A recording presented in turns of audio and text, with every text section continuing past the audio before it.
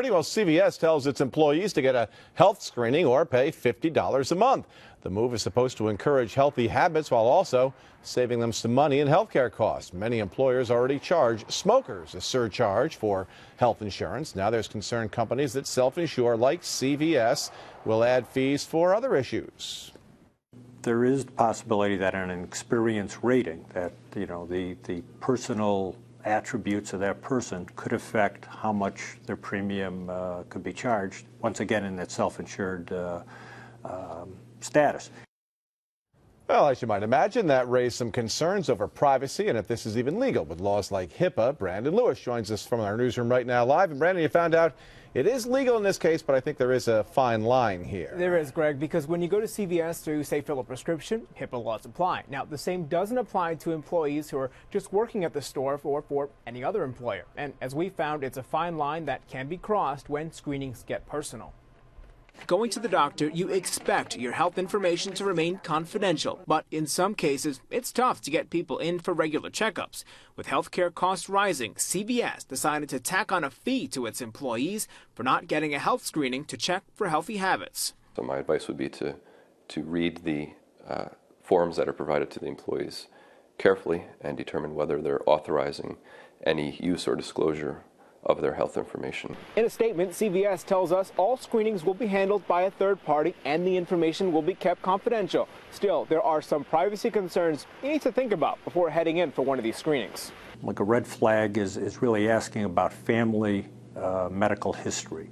That starts to get closer to, inquiring about maybe a genetic background or history in the family. So I think that is a legal question that I think lawyers would be very sensitive to ask on a health risk assessment. Ready, 1, 2, 3.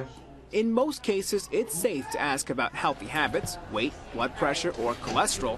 Information from the screenings remains confidential, unless you say so. If the information is being collected by a third-party administrator, it is subject to HIPAA, and it cannot be shared with CVS as an employer unless the patient authorizes that disclosure.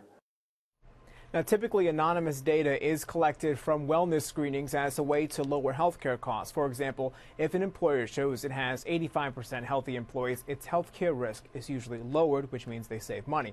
Now, the law typically protects employees from being fired for unhealthy habits as well. Now, live in the newsroom, Brandon Lewis, CBS 6 News. Thank you, Brandon. That brings us to tonight's CBS6Albany.com Talk 1300 web poll. We asked, do you think people who live an unhealthy lifestyle should pay more for health insurance? And the results at last check, well, there they are. 27% of you say yes, they should pay more, but 73% say no, they should not have to pay more for insurance. Thanks for voting tonight in tonight's web poll. Well, a pretty sunny day out there today, and taking a live look right now at downtown Albany. We can show you that well, hopefully we have our live camera. Okay, we don't. Well, you know what? Let's just head on over to Steve. He can tell us more about what it's actually like outside right now. Steve. It's pretty cold out there with some breaks of sunshine. 33 degrees now at Albany, and there's not much of a breeze, but our wind chills are generally running in the mid-20s, so no sign the cold is going to relinquish its grip anytime soon. We're into the upper 20s at 8 o'clock. Patchy cloudiness, couple of flurries around. They're mainly running across the north country. 15 tonight.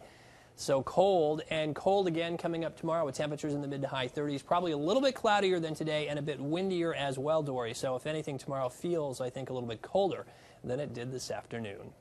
All right, thank you very much, Steve. Well, it looks like we are on our way to our third on-time or early state budget in a row, but there are still some issues lingering between Governor Cuomo and lawmakers.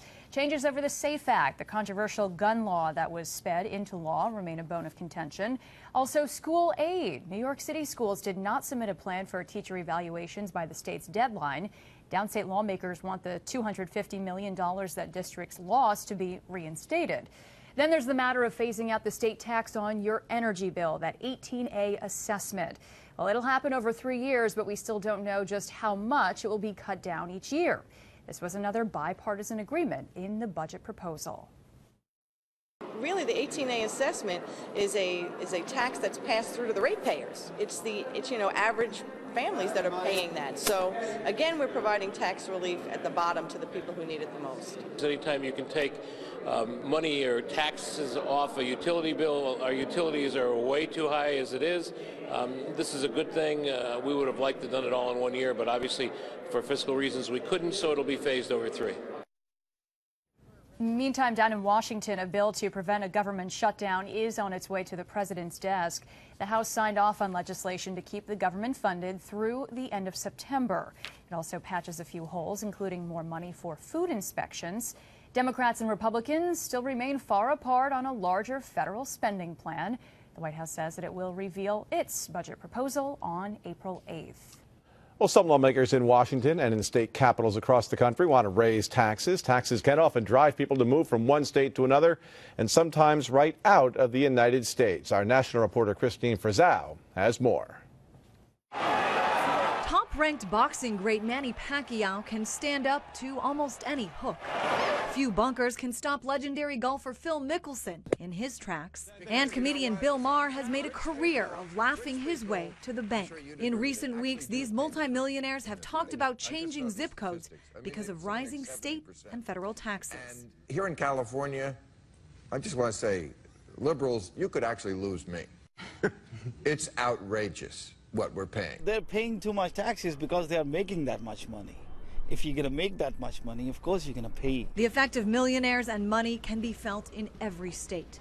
Larry Hogan with Change Maryland, a grassroots group, analyzed what happened in his state after a millionaire's tax was created in 2007. We went from 11 Fortune 500 companies headquartered here to 2.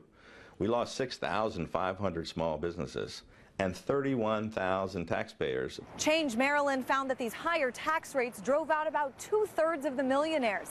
The rest belonged to the middle class, and that just about all of them fled for neighboring but less tax burdensome states. Hogan says more than $1 billion a year was lost in earnings, creating a financial hole so large that his state has still not recovered. States that are cutting taxes or holding the line on taxes are actually the states where you're seeing the most private sector business growth and job growth. For some, America is no longer an attractive place to work. According to published reports, Manny Pacquiao has fought his last bout in the U.S.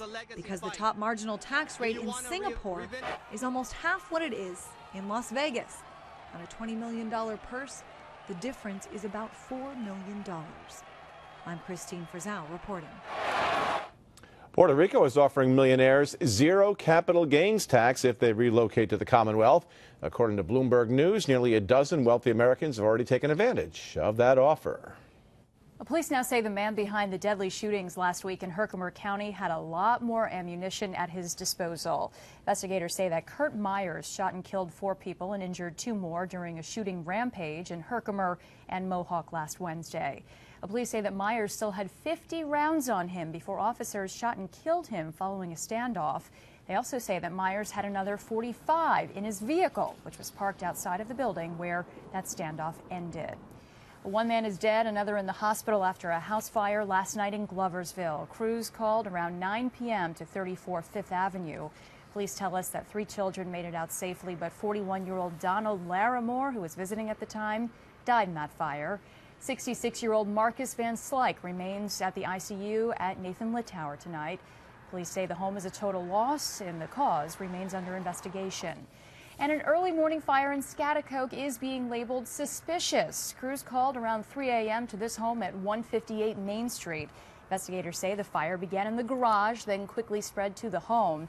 Everybody inside the house made it out safely, but investigators say the fire's suspicious because there's no electricity running inside that garage.